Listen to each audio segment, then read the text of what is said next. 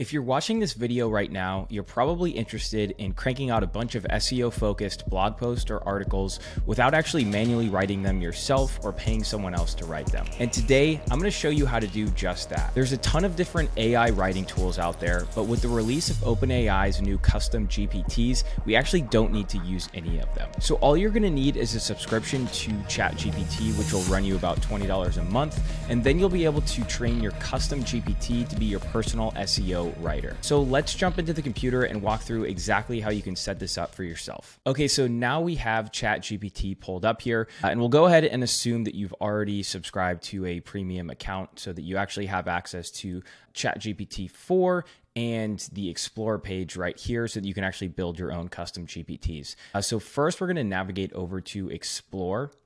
And this is going to bring up my GPT. So create a GPT. Now, a GPT is basically just the ability to create your own little AI bot. So you can train it to do basically whatever you want and specialize in whatever you tell it to. So for example, let's say you wanted to create a custom fitness GPT. You could basically instruct it to give you a workout plan for any type of muscle that you give it. So you could say, I'm doing a workout for my biceps today. Can you give me a 5-step workout plan that I can use when I go to the gym today? It'll then spit that back out. And that's basically its whole entire existence. It's a specialty. You tell it exactly what to specialize in, and it'll do exactly that. So for this example, we are going to be creating one that will be our blog writing or SEO focused writing GPT. So first thing you're going to want to do here is create a GPT. Now, the awesome thing about actually creating a GPT is that you don't need to know how to code. So you can actually talk through the GPT writer here in normal English, and you can basically teach it to do exactly what you want in normal language. So that's one way you can actually start out with it. The other is to go to configure here, and I've actually made a SEO writing custom GPT instruction cheat sheet. So if you want to, you can go straight to this. I'll include it in a link in the description, and you can basically just copy everything in here and paste it into your own GPT, or I'll actually include a link to the GPT that I'm building right here. So the first thing you'll want to do is we'll grab the description here. Now the description is going to be a basic description of what this GPT is going to do.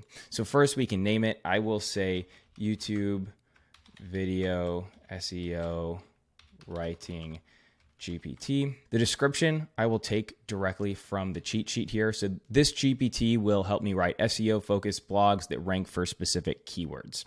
Now that's going to be the description, but the instructions is the very important part of this whole entire process. So this is going to be the part where you tell the GPT exactly what to specialize in and exactly what its job is. So this is basically saying, this is your job, do exactly as I say. We'll go back over here to the instructions, and this is where I've basically typed out a bunch of instructions to feed to the actual GPT. Now you can copy these again, just word for word, or you can go through these and change it up. So if you want, all of your blog posts to be a specific type of tone or structure, this is where you would actually type out your instructions and say, use a witty tone, use a funny tone, an instructional tone. This is where you can include all of that information, but I'll just go ahead and input those instructions. Now, the instructions that we have here are, you are an expert blog post writer specializing in high quality SEO optimized articles and blog posts. The first thing I will give you is the keyword or keywords that you're targeting. After that, you will ask me if there is any data points or articles that I should know about. So basically it's going to say, I'm going to give it a keyword, and then I'm going to tell it what type of data I want to use. Once I give them to you, you're going to ask me if there's any specific style or tone that you want me to write it in. Once I give you the style and tone, your job is to generate 5 SEO optimized blog titles and target the keywords I give you in the first message. Next, I will tell you which title we will go with. And once I've given you the title, you'll create an outline with H2 and H3 headings that are SEO optimized for the keywords. Once we've agreed on that outline, you'll begin writing the full article. You have to be super specific in your instructions. Basically, once I give you X, you say Y. Once I give you Y, you do X. You have to give it very specific instructions, basically like you're talking to a toddler here. After that, I basically just gave some overviews and instructions for each part of the task. So in the outline, create an SEO optimized outline with H1, H2, H3 headings that focus on the main topics covered. Structure your outline based on top ranking articles for your target keywords. You can go through all of these and change these up to exactly how you want it, or you can use exactly what I give you in the cheat sheet. It's just things like, try to make this 1,500 words, try to make it natural looking, go out, do your own research. Because these GPTs actually have access to the internet through Bing, they can go out and find their own data and talking points that they can include in the article that you actually don't have to give it. Now, the third thing that you're gonna have to do here is give it a conversation starter. So in the cheat sheet here, the conversation starter that I tell it to give me is, please give me the keywords this blog post will optimize for. So basically, it will ask me, what keywords are we optimizing for in this blog article? I will give it the keywords, and then it will go on with the instructions that I gave it to basically ask me the next question in the sequence. After that, it looks like we have everything good to go here. We will go ahead and click save. So clicking save basically is going to program this GPT and make it available for you to use. You can do anyone with the link, only me, public. I will say anyone with the link for now so that I can include the link in the instructions below. And now we can actually walk through an example of how this works. Okay, and now we can actually walk through an example of how you can use this custom GPT to actually write an SEO optimized blog post or article.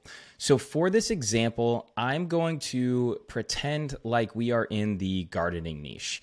And we're going to write an article in reference to how many people in the US are interested in gardening. Now, this is actually a technique for articles that I learned from Brian Dean, basically about how to get backlinks. So although there might not be that many searches every single month about how many people are interested in gardening, it could be a term that a lot of journalists or online writers are looking for, and basically looking for that one piece of data that they can reference in their article. So doing things like, how many gardeners are there in the US, or how many people own a car in the US, although they might not get a ton of traffic, the type of traffic they do get is often people that are looking to use that specific data in an article, which will then give you the backlink. So for this article, we are going to assume that we are targeting the keywords, how many people in the US are interested in gardening. Now, I know that's super long tail, but we'll go ahead and give it to our GPT right here. So for example,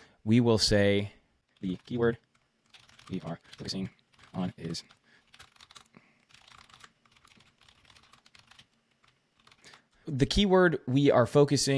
is how many people in the US are interested in gardening. I'll go ahead and click enter.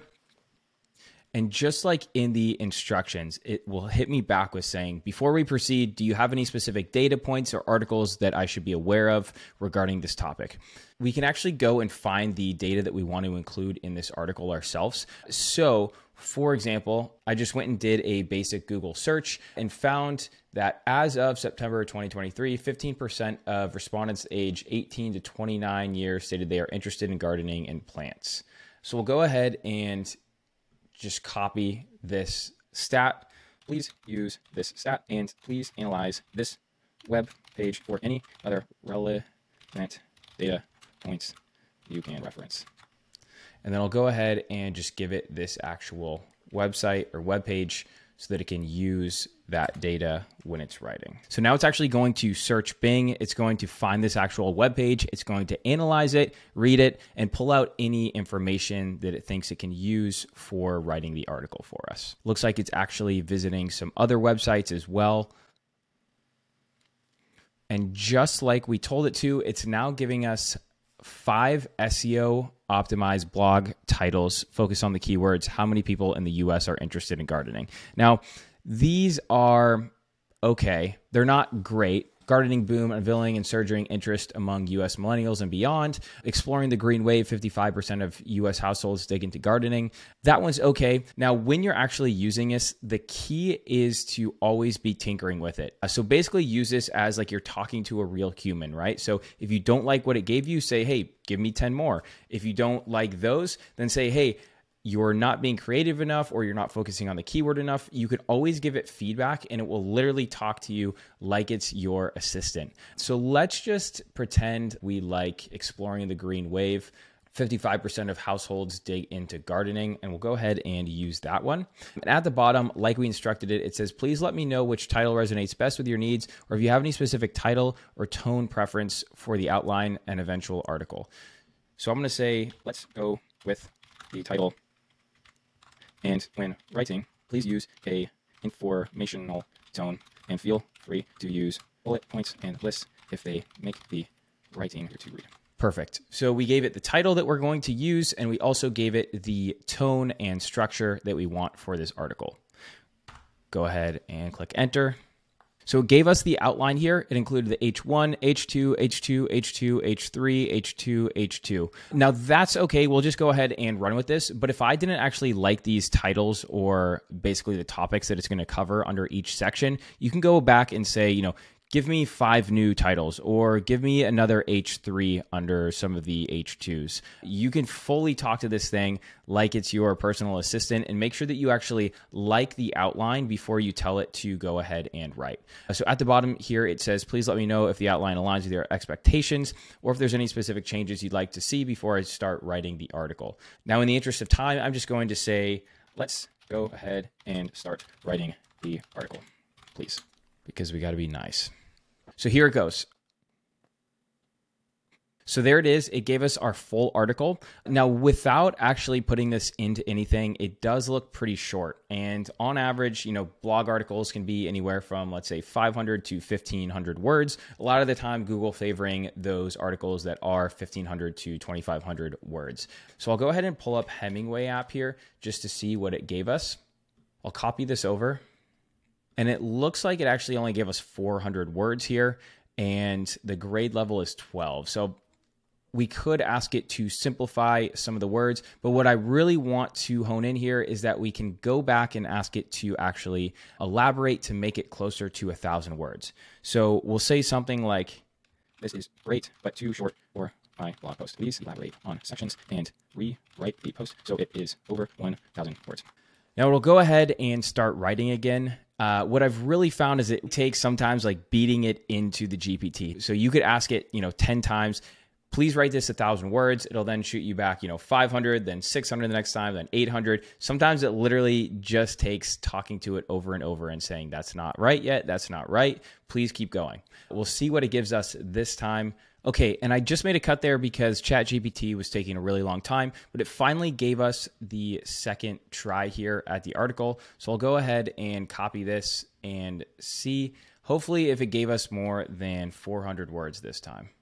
So it looks like it gave us 694. So like I mentioned before, I'll have to go back and say, please rewrite it, get it closer to 1,000 words. Sometimes it just takes tinkering, but it got us to a pretty good point. And if you look through this, it is using that 55% of American households that I told it to use. It's also using other facts like 29% of all gardeners, 18.3 million new gardeners. So it is using a lot of data and facts that we asked it to go grab. So overall, this is a pretty good start to an SEO article. It will probably take some proofreading, but this is way quicker than sitting down and trying to write all of this yourself. So if you like this video, feel free to subscribe for more videos like this. And if you have any questions, drop them in the comments below and happy to help in any way that I can.